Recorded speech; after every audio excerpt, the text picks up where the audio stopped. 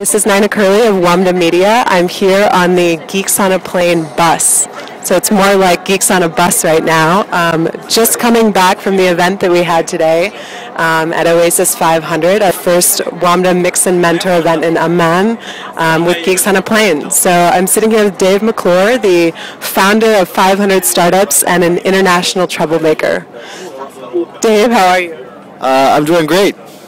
Excellent. So let's just chat about the day today. Did you see anything that particularly stood out to you?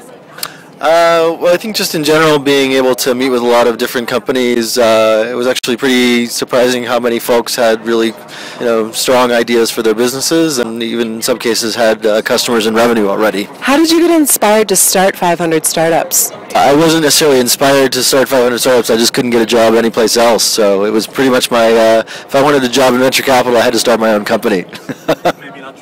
And what companies do you focus on incubating there? Well, so we're both a seed fund and an incubation acceleration firm. So we run our own accelerator program twice a year in Silicon Valley and Mountain View with about 30 companies each batch.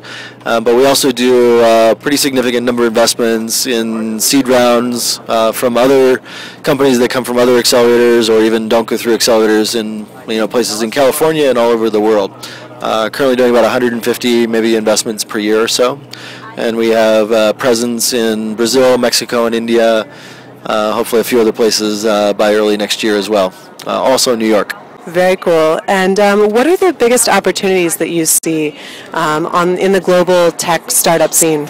Well, a lot of our fund's investment thesis is based on making lots of little bets in companies that don't require that much capital to get off the ground. So a lot of software, internet, mobile, web businesses where mostly the cost structure is around the headcount.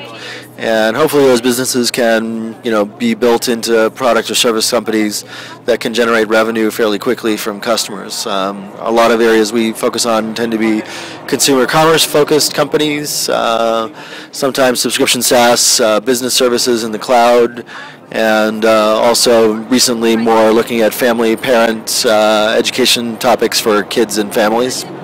All of those, in our opinion, have pretty strong and clear revenue models. So a lot of things we do are either transactional, subscription, or lead gen, which just simplifies revenue model, reduces risk for us in having to figure that part of it out. So there's some differences in the international opportunities than from domestic U.S. opportunities, although in the long run I think there's more similar than different. Would you advise a Jordanian entrepreneur differently than you would advise an entrepreneur in Silicon Valley about what opportunities to pursue?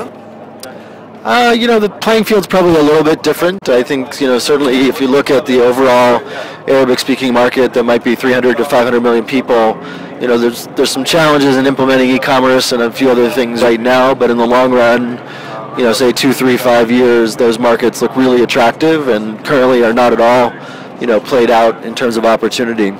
So I might, advise a local Jordanian entrepreneur to at least look at the, Middle Eastern market as an opportunity that's big enough to not, skip.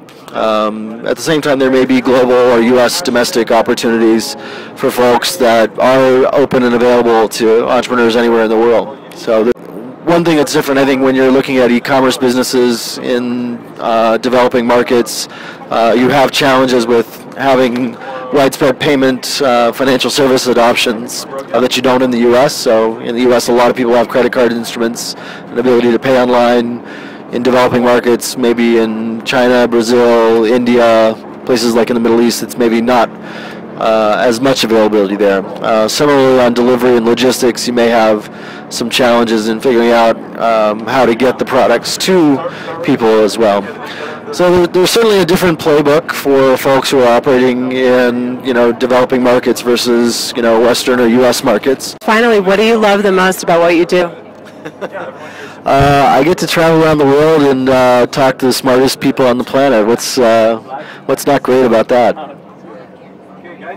Awesome. Well, thanks for joining us today. It was really a pleasure to have you guys here and created some really great discussions. So we hope to see you back here again sometime. Thanks.